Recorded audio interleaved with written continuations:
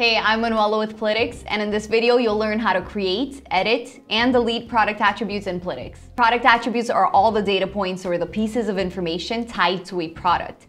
This is everything from the internal technical data, like product ID, SKU, product owner, lifecycle stage, to the information needed to market and sell your products, like title, description, price, packshot images, videos, PDFs, and so on. This is a lot of information that historically has been stored in different spreadsheets and systems. But with a product information management system like Plytix, you can bring all of this data into a single source of truth where you and your team can work on it to get your products ready for market. So there are actually two ways of creating attributes in Plytix. The first is by importing a CSV with a column header that contains each attribute name.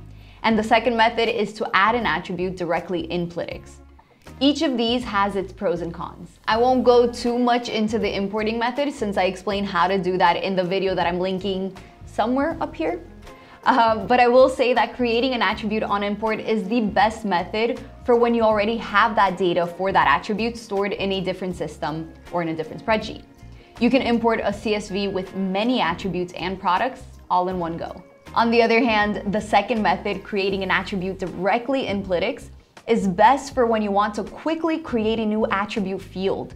You can then fill in the information for products directly in the Plytix platform, or you can import the values for that attribute at a later date. To get started, let's head over to the Settings tab. When you click Settings, you'll be taken to the Attributes area of the Product Settings menu. If you don't see the screen by default, then you might not have permissions to edit attributes, so you'll need to talk to your account administrator. To create a new attribute, click the Create Attribute button on the top left of the screen.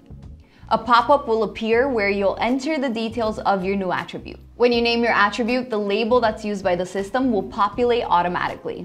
And you can also add a description to your attribute, which is useful for helping your team understand what kind of information this attribute holds, or if there are any specific requirements that they need to keep in mind. Next, you'll select the type of attribute that you want to create.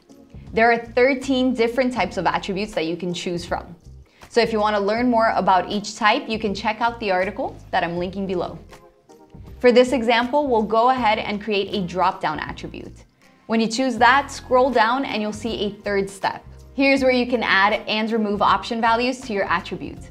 You can toggle the sort order to sort your options alphabetically in ascending or descending order, or you can create your own order by selecting the manual options and dragging and dropping the options to the order that you want. Now, this is really cool. You know how sometimes a team member might accidentally misspell a word or create an option that shouldn't exist?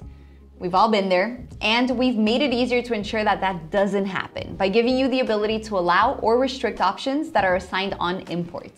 So for example, if you have three options, let's say red, green, and blue, and they are case sensitive, and you want to ensure that your team isn't accidentally adding in red in lowercase or adding navy blue rather than blue, then select restrict and no new values will be added to your attribute accidentally. Now just click Create Attribute and you'll see the attribute was saved, which means you can start using it in the platform. If you want to change the attribute name, just click on it, type the new name, and hit the Enter key. If you want to change any of the options for your attribute or add something like a character limit for a short text attribute, then you can do this by clicking on the pencil icon that appears when you hover over the attribute in settings. The only thing that can't be changed is the attribute label. When you hover over an attribute here, you'll also notice a second icon appears. When you click on that, you'll see the locations where your attribute is used in Plytix. So it can be a product, a channel, a brand portal, or a product sheet. And if you click on it, it'll take you to that location.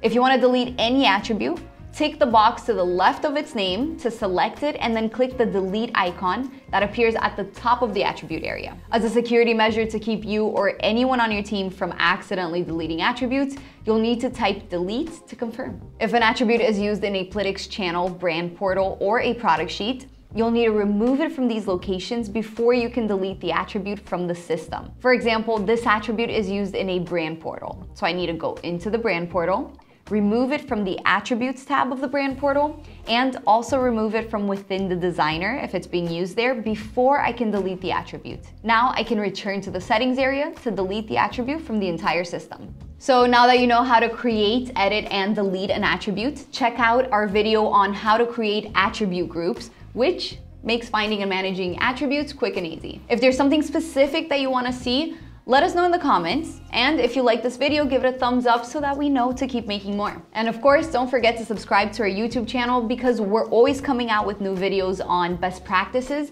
for managing your product information in Plytix and also general e-commerce tips to grow your business.